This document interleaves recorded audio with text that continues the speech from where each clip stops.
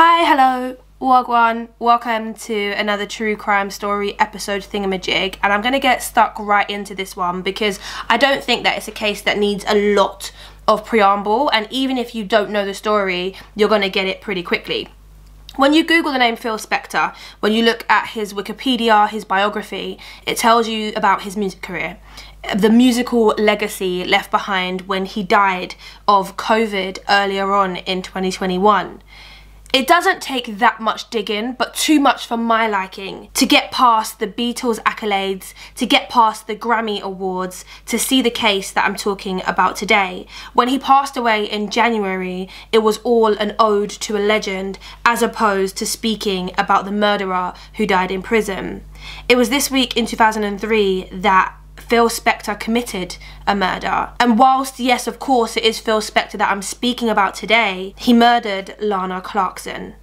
Welcome to the anniversary. Shwa-na-na-na, shwa-na-na-na, shwa-na-na-na, shwa-na-na-na, shwa-na-na-na, shwa-na-na-na. I want to skip past the oohs and the ahs of Phil Spector's career and his musical history for this case, otherwise we'd be here all day. He is rightly so up there with, you know, the greatest music producers. But one of the reasons that I started this series, this thing that you're watching, was obviously to share my love of true crime, but also to focus a little bit more on the victims than the perpetrators of violent crime where I can. I think that lots of the media that we consume focuses on the murderer. And I've said this before, the victims are often left nameless or they're just props in the story. This episode is about Lana Clarkson. She was an American actress and model.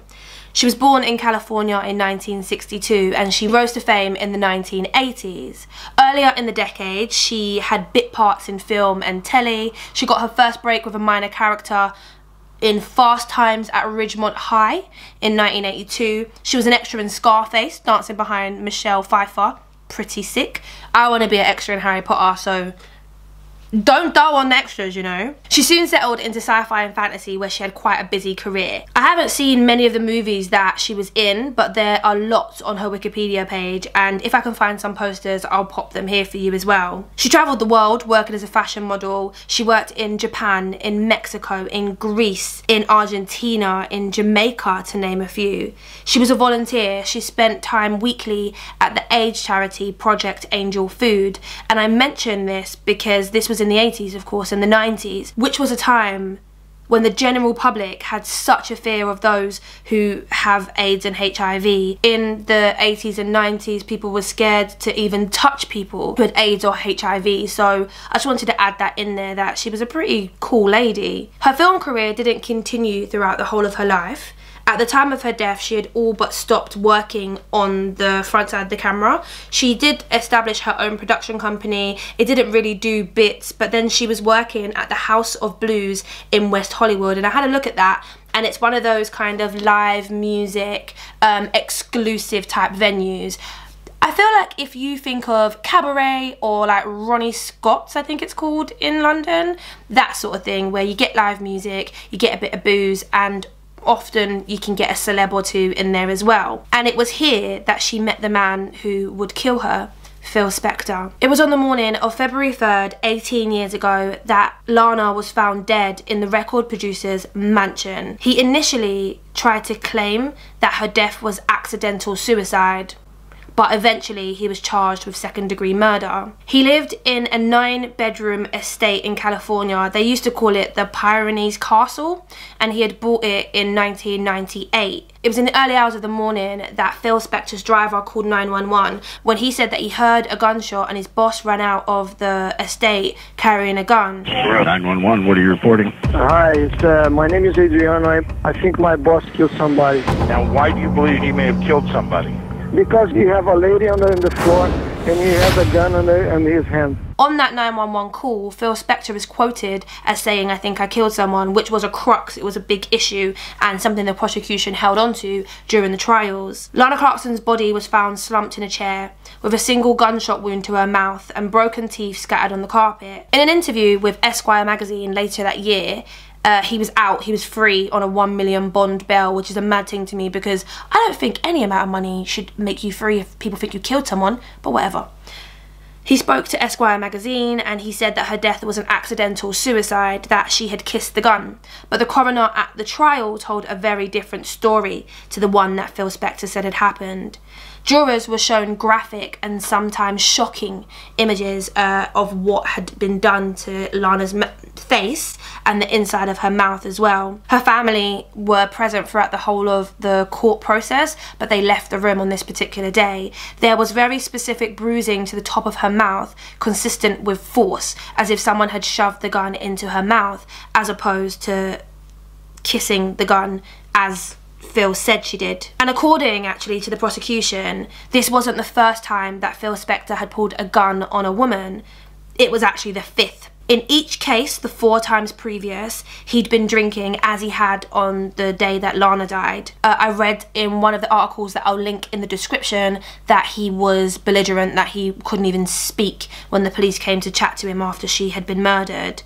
And in each of those 4 cases as well, he was romantically interested in the woman, but he grew angry after she had spurned him. The prosecution alleged that on each occasion he pointed a gun at a woman to prevent her from walking out. Whilst this, of course, is quite telling, it's really rare for a judge to allow previous behaviours to influence a current court trial going on. The defence, of course, they didn't want the women to testify, but the judge ruled that the testimony can be used to show a lack of accident or mistake as per Phil Spector's defence. His driver, of course, the man who called 911, said that he saw his boss come out of the house with a gun in his hands, and only Phil Spector's fingerprints were found on the gun, not Lana's. But there were 2 trials in this case. The first was ruled as a mistrial when the jury was stuck at 10-2 in favour of guilty. And during the second trial, Phil Spector was found guilty and sentenced to 19 years to life in prison. The defendant is sentenced to the term required by law, 15 years to life on his conviction for second-degree murder.